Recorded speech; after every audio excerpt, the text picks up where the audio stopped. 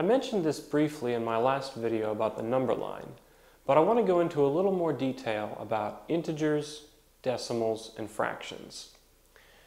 The integers are the whole numbers that you see as tick marks on the number line. But in between each of these integers, you have these large spaces that you can't describe with just integers. You have to use other numbers to represent the space in between the integers. And to do that, we have decimals and we have fractions. Now, any number between two integers can be represented both as a fraction and as a decimal. To demonstrate this, I'm just going to enlarge essentially this section of the number line right here. So this section of the number line is now going to be represented right here. We have 0 over here and 1 over here. And we have this massive space in between where there are no integers.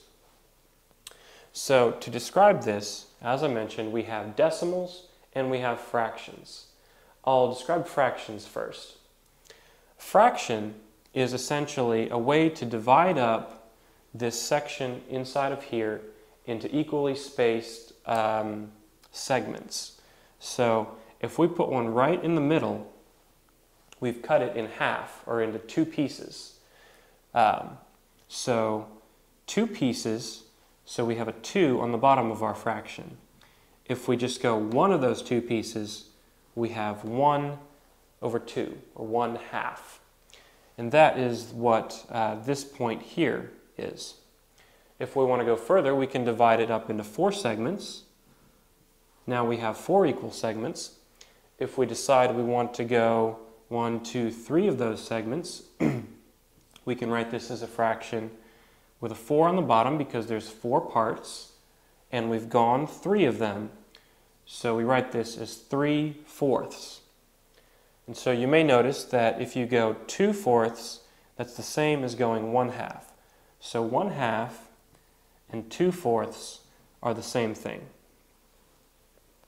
And so this is kind of the idea of fractions.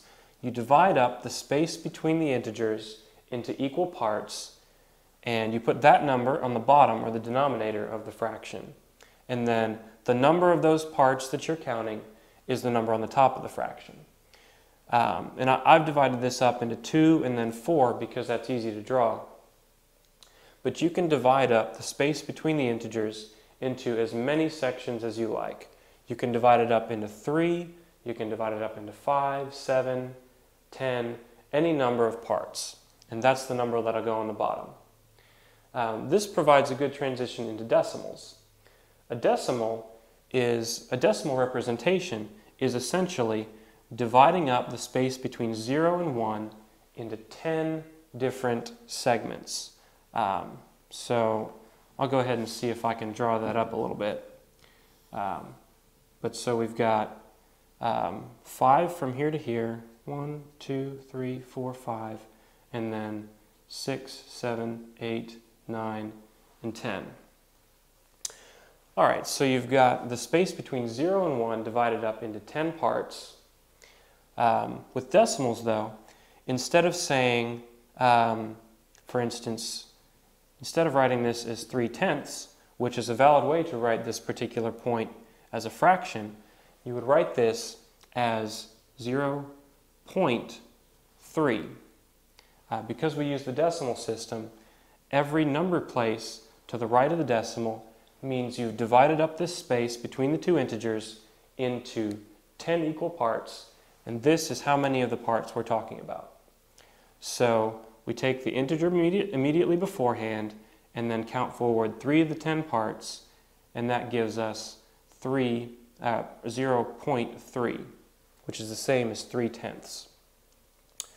And so you can take the space between any of these integers. For instance, if you wanted to take the space between 3 and 4 and count 6/10 of the way from 3 to 4, you would write this as 3.6, because you've gone 6/10 of the way from 3 to 4.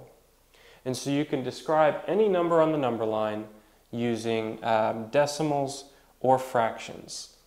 If you want to get even more specific than tenths, you can divide up, for instance, if you wanted to go somewhere in between 0.3 and 0.4, you could divide this space up here into 10 equal parts, and then however many of those parts you went forward from 0.3, you would write that as another decimal here, so 0.3 and however many parts.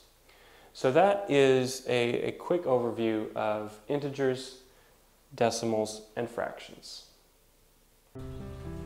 If you need a study guide, click the book at the bottom of the page. If you want more free test videos, subscribe to us on YouTube. If you just want to keep watching, click the next video.